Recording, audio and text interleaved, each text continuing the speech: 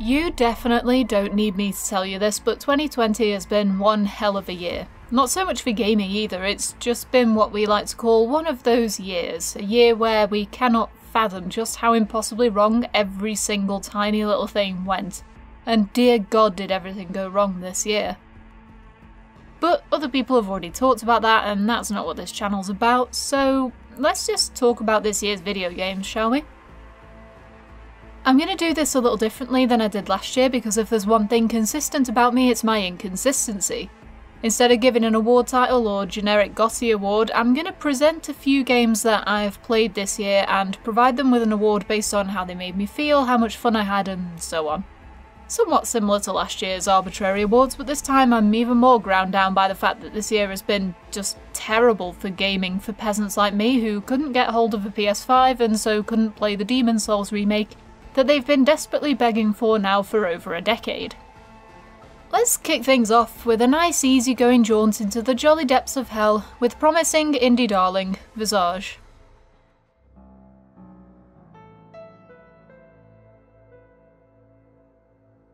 This game was polarising for many creators that I hold in high regard. John Wolfe and Minx both expressed frustration with the game, its story, its gameplay, and in the case of the former, specifically with its portrayal of mental illness in its early chapters.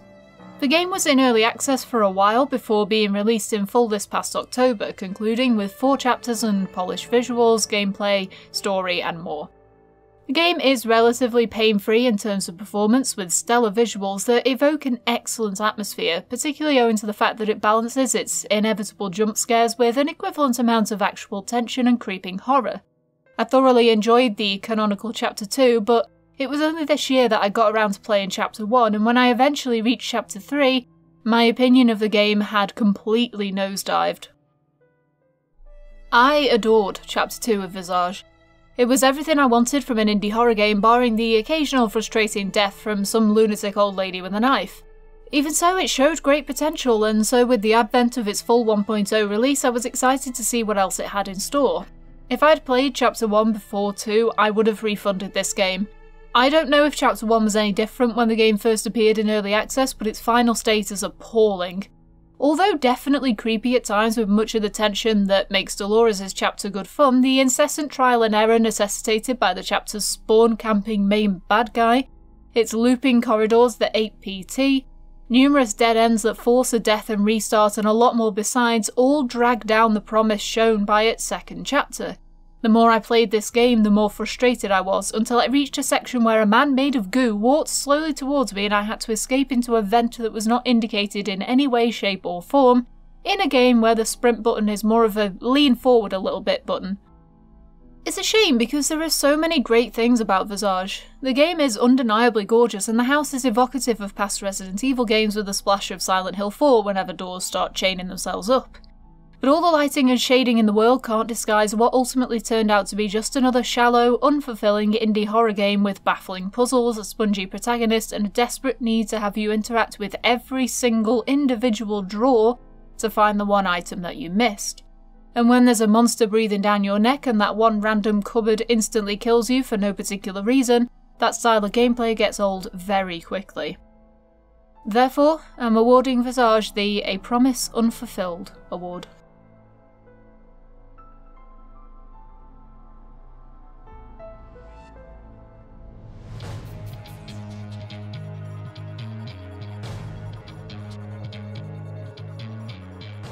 I've often put it forward to my partner that the reason I never really cared for the Half-Life series is because I played Deus Ex first, whereas he has never finished a Deus Ex game because he was far too enamoured with the Half-Life franchise. He's intimately familiar with the series' ins and outs in exactly the same way that I could probably draw the maps for every level of the original Deus Ex from memory. As the years have gone by, I have given Half-Life 2 a shot, but gave up at the point at which I was driving a very rickety vehicle on a cliff road out of boredom. The effect that Half-Life has had on the industry is absolutely undeniable, but you don't have to enjoy something to appreciate its impact. So when it came to Black Mesa, I gave it a shot to see if the fresh coat of paint would engage me with a game franchise I've otherwise ignored, and to my very great surprise, it actually did. Black Mesa is a stunning and loving recreation of one of PC gaming's giants, and the amount of effort and dedication poured into the game even before Valve got involved is not just clear to see, but stunning. Beyond just looking superior to the original, Black Mesa features a full-fledged soundtrack that's actually enjoyable to listen to outside the game, reworked voice acting, and from what I understand, a massively expanded Zen section. The attention to detail in Black Mesa is outstanding, and whilst I may have no real love for the Half-Life series, I can appreciate the ridiculous amount of time and effort that's gone into this game, more than 8 years in the making and at last fully realised. Because of this, I'm giving Black Mesa the "Congratulations, you made me enjoy a game I never cared about" award.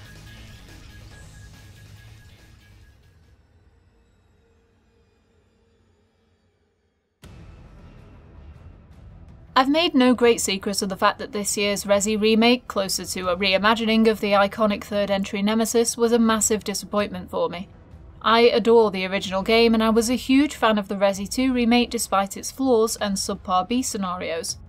But where Resi 2 felt like a brand new experience grounded in the framework of its forefather, that brought new life and sublime visual gratuity to the same beloved characters and even more beloved RPD, Resi 3 feels like more of a slap in the face.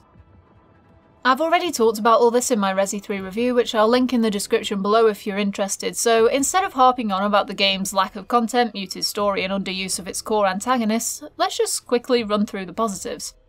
The game came out right when the UK entered its first lockdown, and I was unbelievably excited for its arrival.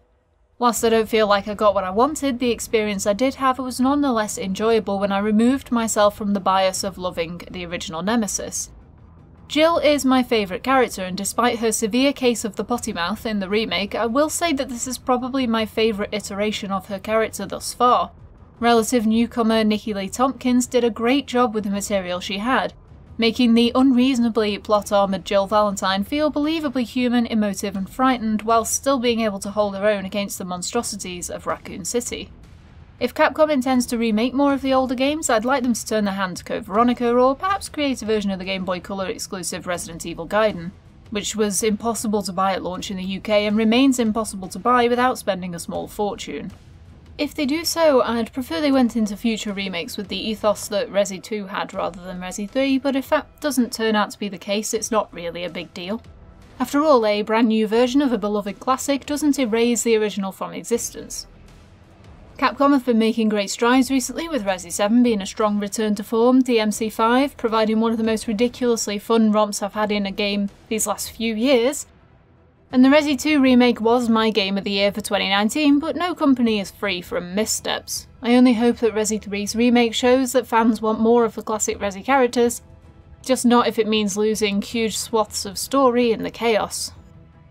Despite its flaws, and despite my frustration with the amount of cut content, I still maintain a begrudging respect for what Resi 3 tried to do, and so I give this game the "not what I wanted, but not without merit" award.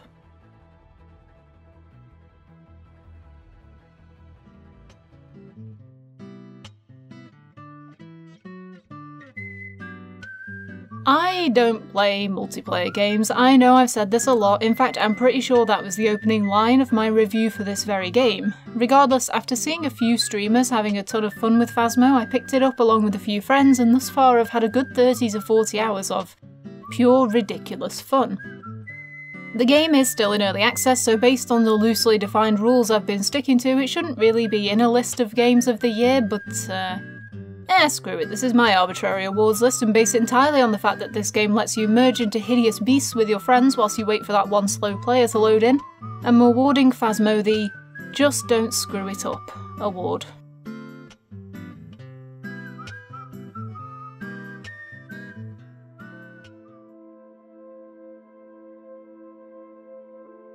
It's very unlikely that I'll be making a video about this one. Not because I don't have anything to say, but rather because I just don't see the point. This game has been torn to shreds and reassembled into a shambling corpse. There's been shady PR, deliberate withholding of information on performance issues, evidence of missing content, broken promises around industry crunch time, and a refund debacle that is still ongoing at the time of writing.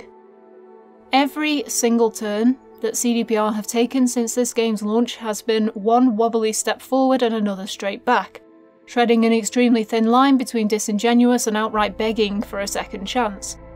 There's been a lot of talk recently around the problems with Cyberpunk beyond just the visual glitches, the base PS4 and Xbox One performance issues, and its demanding PC specs, with some pointing at issues with its writing, pacing, story structure, and much more besides.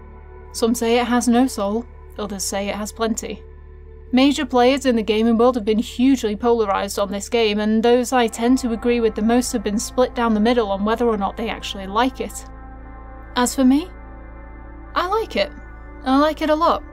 Despite the problems, despite the dodgy performance, which on my PS4 Pro at least hasn't been anywhere near the level of unplayable that both Assassin's Creed Valhalla and Watch Dogs Legion have been, both of which I've had to abandon because they simply do not function properly on my console. Despite every stupid, shady and outright shitty decision that CDPR have made, despite the horrible car controls and the simultaneously great motorbike controls, despite the strange audio glitches, the T-posing, the weird texting system, the multiplying chopsticks, the devillery instead of delivery, despite all of that, I like this game. I like Cyberpunk 2077. Did it need more time? Absolutely. Undeniably, it needed more time. It needed at least 6 more months, if not significantly longer. A release date should never have been announced after the initial delay. There should have been transparency around the console performance. Are there things I would have liked to have seen? Hell yes, I want more motorbikes, damn it. I want my origin stories to be more fleshed out and have more meaning. I want Keanu Reeves to stop sounding so goddamn bored every time he opens his mouth. But I went into this game with zero expectations. I was unfamiliar with Cyberpunk 2020 beyond basic knowledge. I hadn't watched any of the trailers after the initial announcement, nor had I seen any interviews, podcasts, speculation videos, any of the Night City Wire events. I had no knowledge of things the devs promised would be in the game, no idea what was and was not supposed to be there. And because of that, just like the time I went to see the Meg in cinemas expecting absolutely nothing, I came out having had an absolute blast. Does that excuse CDPR's actions? No, not at all. Does that change the fact that I enjoyed the game I got in the end? No. So, I'm giving Cyberpunk 2077 the despite everything that happened, I enjoyed this game award.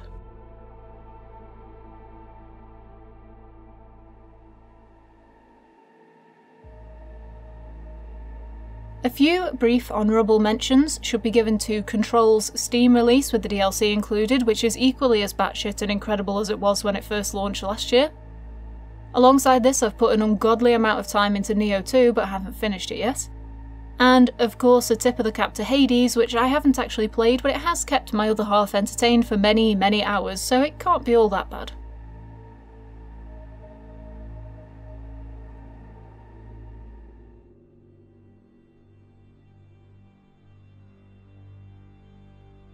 Honestly, this isn't the kind of game I would have ever considered to be a GOTY for me.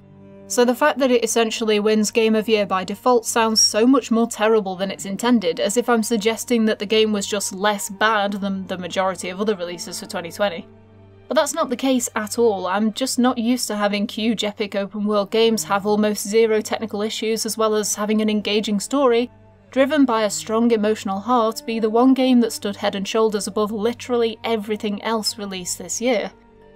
I have a few problems with Ghost of Tsushima, most prominently the fact that the lip syncing is very noticeably meant for the English voice acting only, which on the one hand is incredibly distracting, but on the other is also a testament to just how far facial animation has come.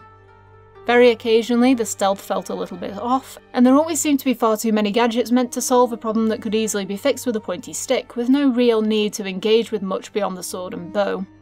Whilst there is a lot of fluff in the game, the usual collectibles scattered about may look like they clog up the map, although you'll quickly forget about that minor gripe when you see an adorable little fox on the horizon.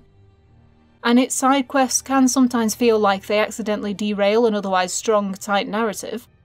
These are minor flecks of dust on an otherwise obsessively polished gem of a game, created by a company with clear reverence for the culture it depicts, whose visual gratuity is simply stunning almost beyond words, and who take the crown for the only moment in all of gaming in 2020 that actually choked me up, right at the end of Jin Sakai's tale. The game's final few missions sealed the deal for me. Masterfully crafted, obsessively reverent, and beautifully realised, Ghost of Tsushima is the perfect combination of technical mastery, visual gratuity, and mechanical prowess that's proven to be rare this year.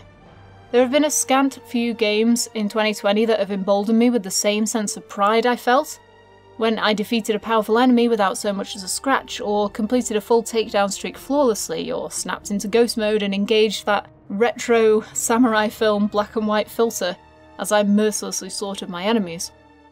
Jin's story was a pleasure to witness, and it is a worthy winner of any and all Game of the Year awards, including my own utterly arbitrary GOTY.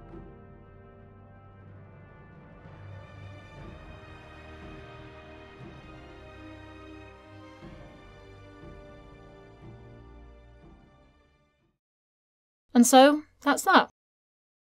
Oh wait, I'm sorry, I forgot something. Here, let me just